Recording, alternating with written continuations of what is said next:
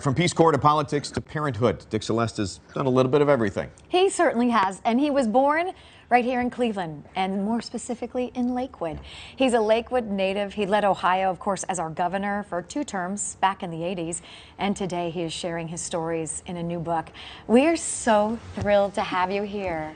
It's, you know, we've covered you, we've over years and all the things you've done. It's such a treat to have you here. It's good to still be here. Amen, Stephanie, you know? right? Amen. I love that you called it In the Heart of It All, too, using that Ohio slogan, you know? Yeah. Absolutely. Yeah. Great book.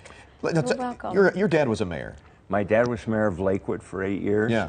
Mostly I was off to college at that time, so I didn't get to see him in action as much as I would have liked. But do you think you had maybe political aspirations for knowing what he did? You know, it probably was a stimulus to it. And then the opportunity to work with Chester Bowles in India, who had been a governor of Connecticut and a congressman, and who encouraged young people to take an interest in politics. I think the combination of Frank and Chet.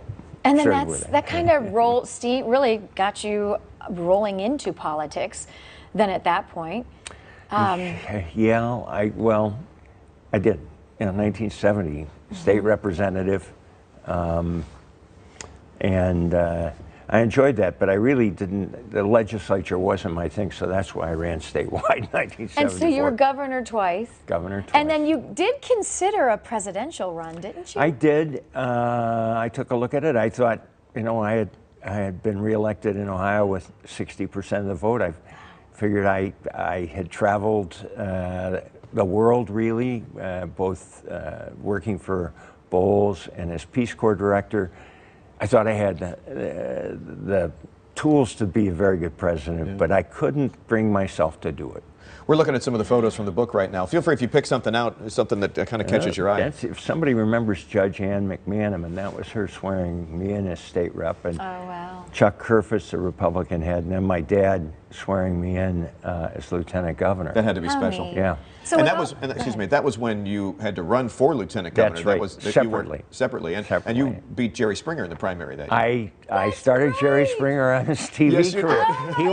He once, I met him in an airport 20 years later, and he thanked me for getting him. Because he lost, so then he decided. He lost, and he went down to Cincinnati. He had a program there, and it got syndicated, and that was the beginning of the Jerry Springer show. Does he give you royalties for this? I mean, no, I got no. Too bad, right? At least no chairs thrown at you, so that's good. Right. We saw a photo with you and John Glenn, and another photo with you and President Carter. I mean, you were in that life. Right. I worked for President Carter as Peace Corps director, and what a wonderful human being he is.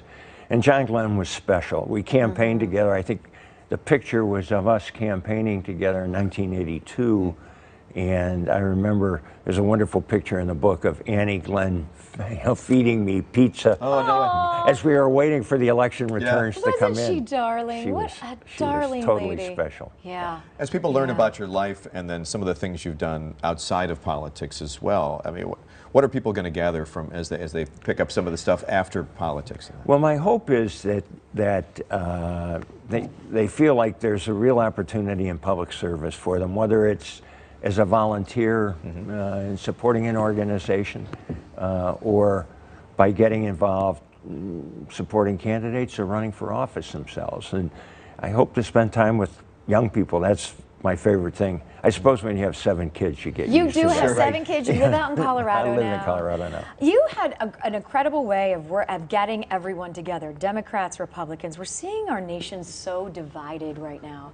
What are your thoughts on that and getting people more united and on the same page, because there's so many things going wrong in our country and in the world that we need to come together? I agree, and I think that I think it really begins at the community level. I think it's people sitting down together, talking about where they are in Lakewood, Ohio, or where they are in Garfield Heights or in Cleveland Heights. I mean, it is.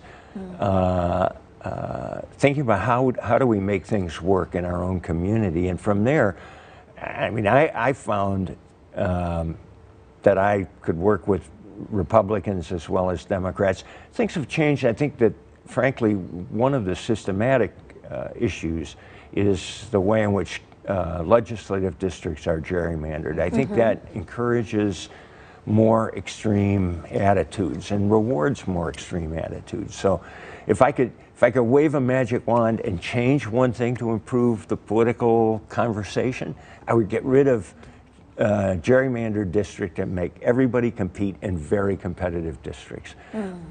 Incumbents don't like that. Right, true. Governor Dick Celeste, In the Heart of It All is the name of the book. The book is great. Where can we pick it up?